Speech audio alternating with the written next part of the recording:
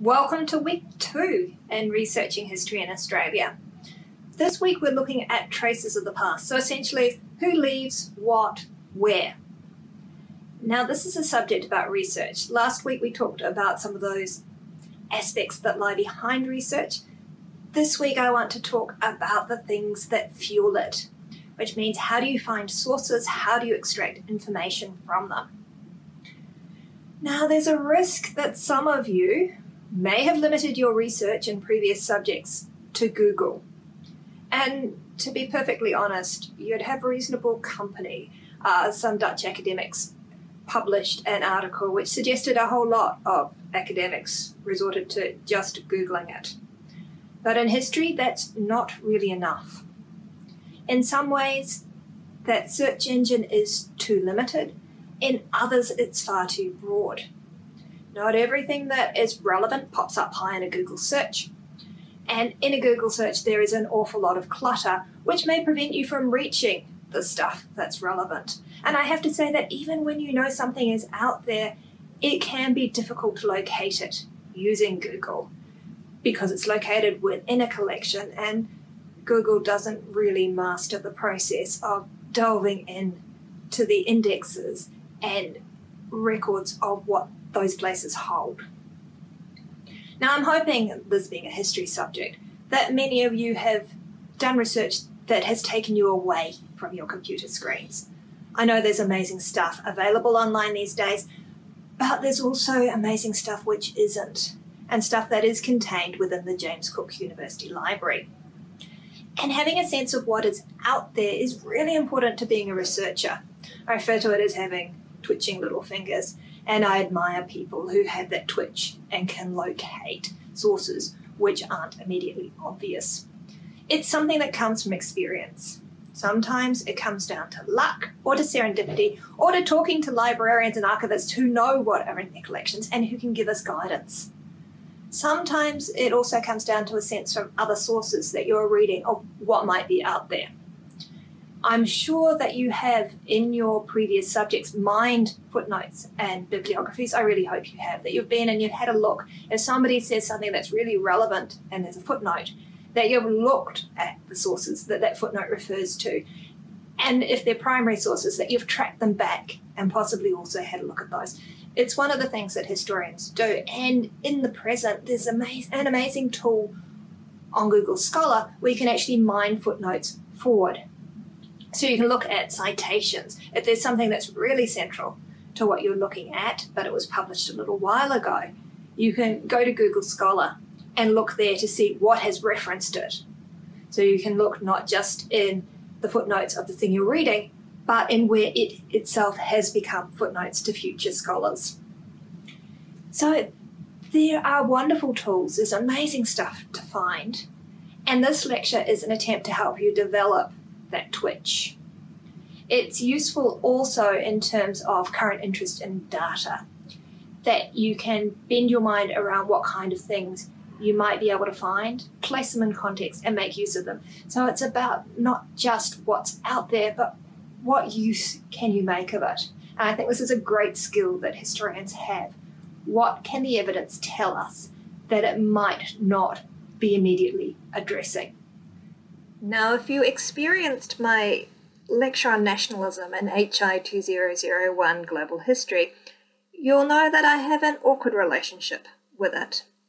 Nationalism makes me uneasy, but nationalism requires historians, and it supports us by creating national institutions, particularly of the kind that I like you to do research in.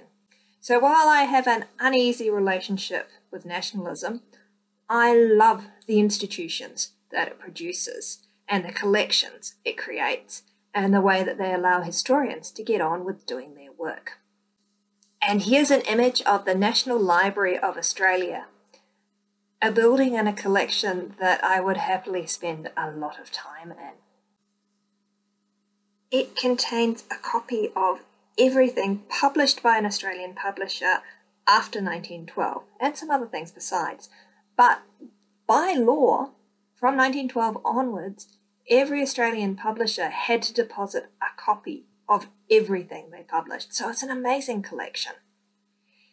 The institution itself is consciously modelled on libraries overseas. National libraries are things that nations value. And so there are some amazing collections around the world. I'm lucky to have worked in the National Library of New Zealand. I've been to the British Library. I've been to the National Library of Scotland. It's a sign. Having a national library is a sign that a nation is for real. And they tend to be well supported and have wonderful collections. And as part of the glam sector, they also tend to be beautiful buildings in great locations. And the National Library of Australia is no exception to that. Now, you may already have had experience with the National Library of Australia, even from Townsville. If you've used Trove, that resource that I mentioned last week in the lecture, then you've experienced something of the National Library of Australia, and you've also experienced something of its commitment to a national endeavour, to a national collection, and to national access to that collection. Here is an infographic by the library making the point that its collections are not just for people in Canberra, that it's supposed to be a national library and that it attracts researchers and research requests from around Australia. It also has some information about the extraordinary extent of its collection. As it says there, it has a total shelf length or collection spanning 261 kilometres. And that'll be greater now because this information is a little bit dated. And the major way that the National Library reaches out across Australia is through that online project, Trove. It's an interesting project. It's a recent project. I can remember the days before Trove, and I'm old enough that I remember some of its precursors. It used to have Picture Australia as a separate site. Now that's bundled it. It used to have newspapers as a separate site, and that project started in the first decade of the 21st century. Now, the National Library of Australia is not the only national library, national institution to reach out in this way and to try and digitise and make available its collections. This is a really useful thing to know.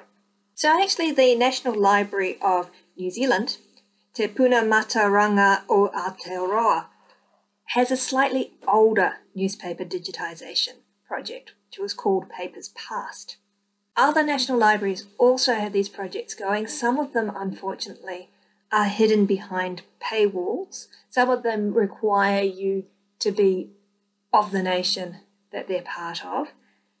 Trove Australia, the open accessibility of that site, which is also the case with the National Library of New Zealand's online resources, it's a little bit exceptional and it's absolutely wonderful. But it's always worth checking now.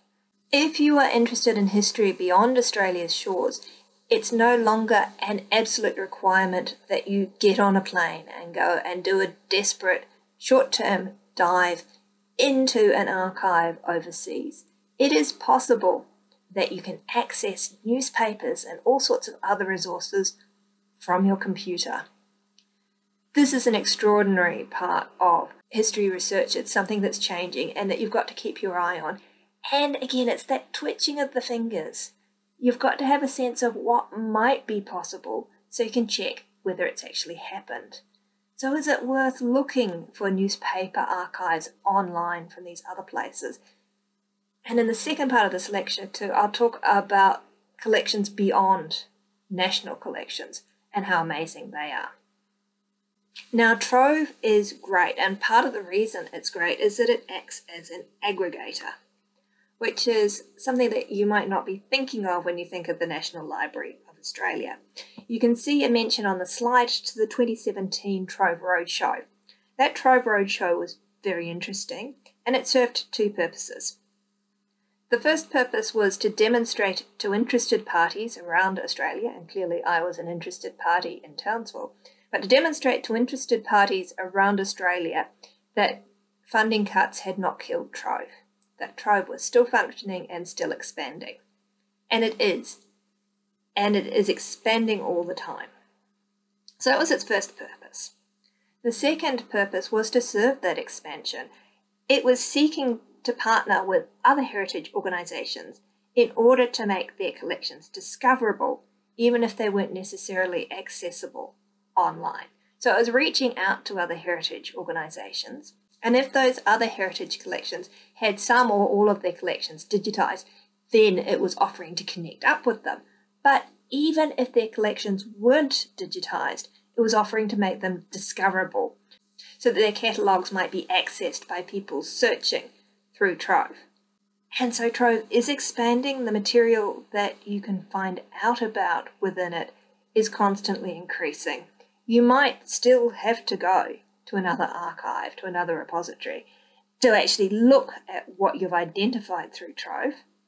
It's like going into the library catalogue and finding a book that you need to go to the shelf for, as opposed to a book that's digitised and online. But to know that these things exist is half the trick.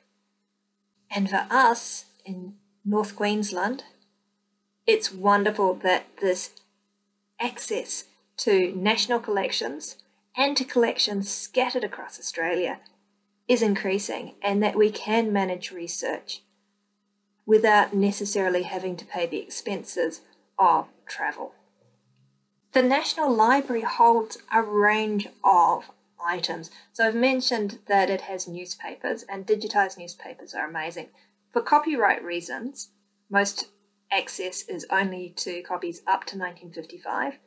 Some periodicals have given copyright permission to the National Library that they can be accessed beyond that. When you watch the City Libraries tour, there's a discussion in there about how those periodicals past the copyright cliff are still available.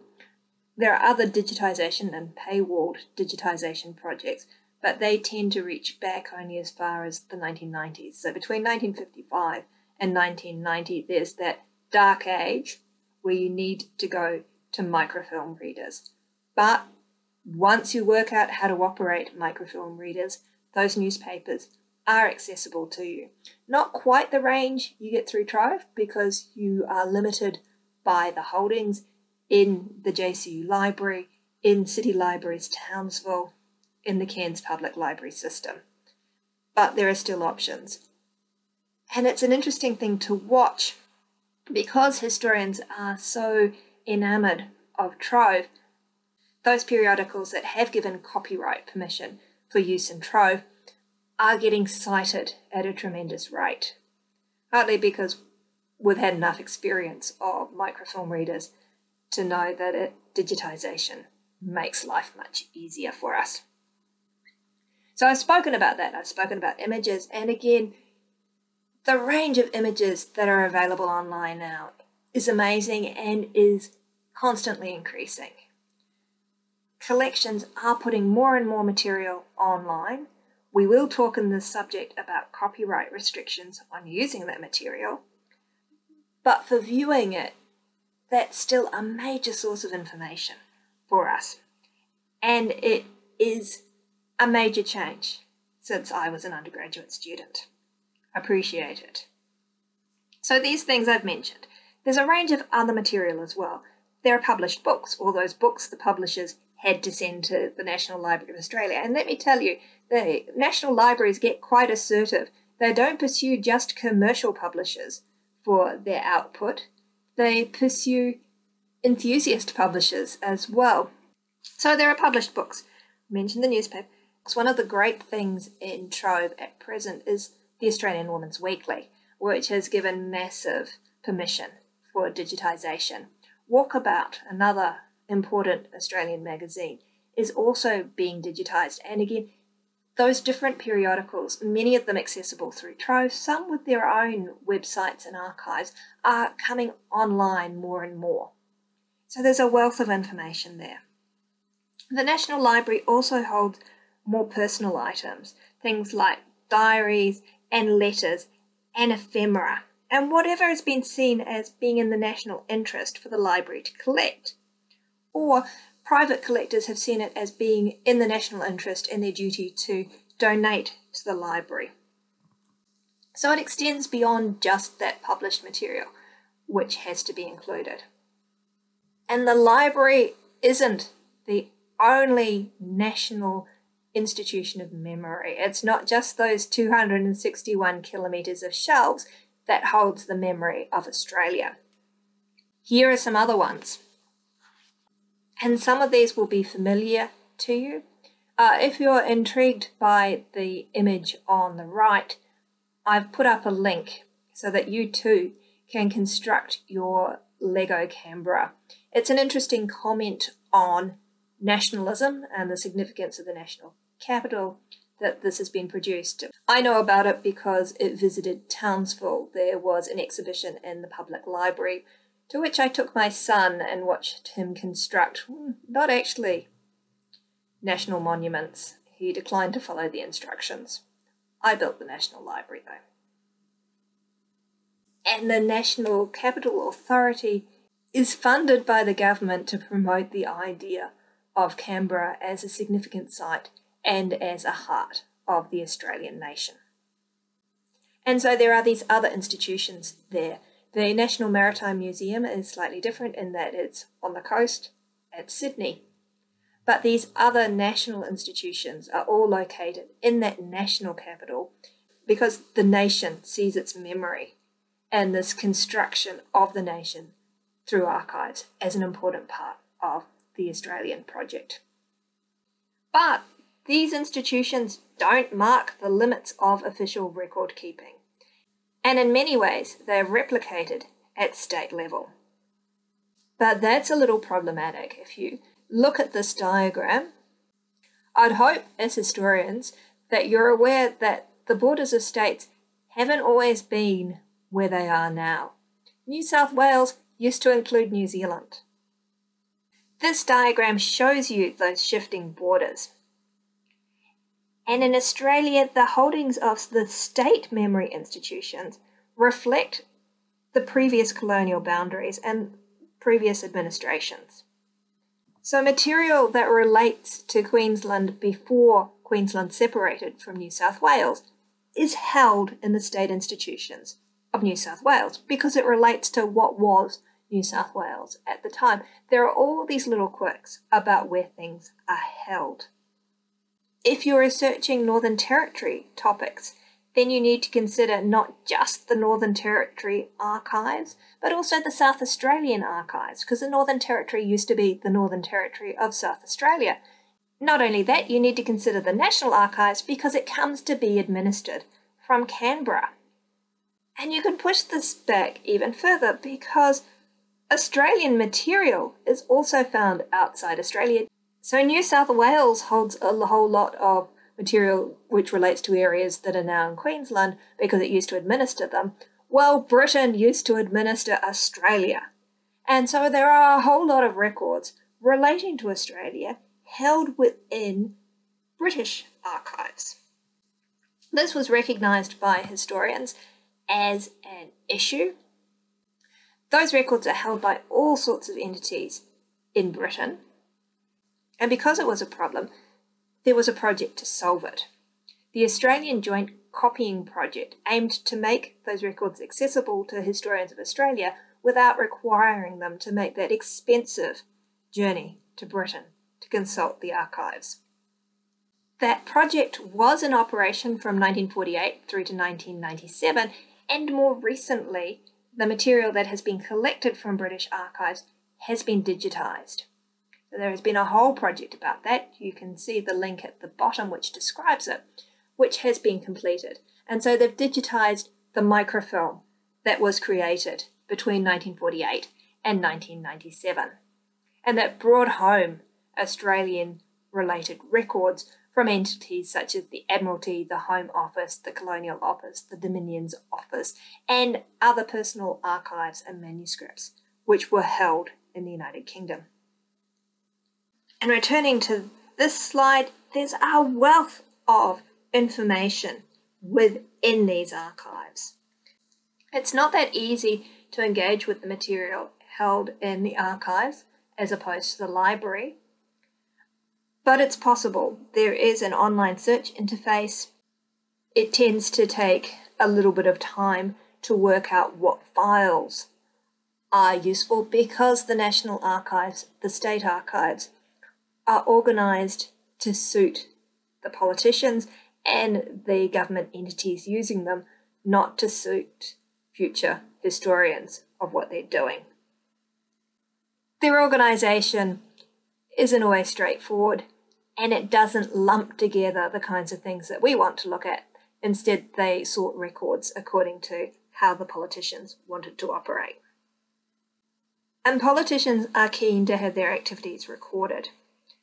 Parliamentary proceedings have their own set of records, which I'll come to in the second part of this lecture.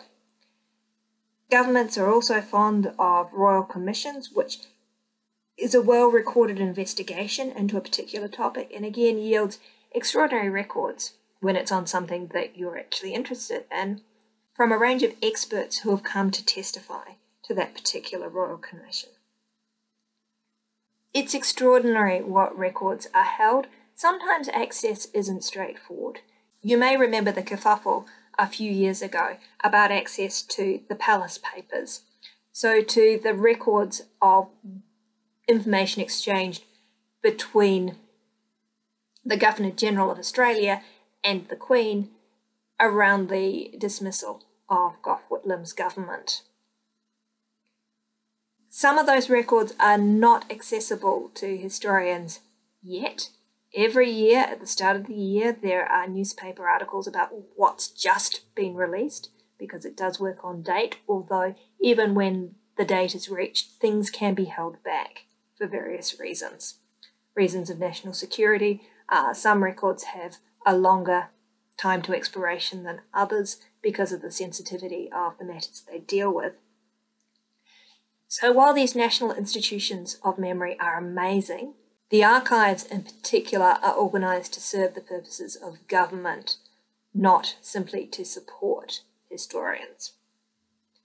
But this is where I'm going to finish up. I hope that I haven't actually inspired you to go and build your own Lego Canberra.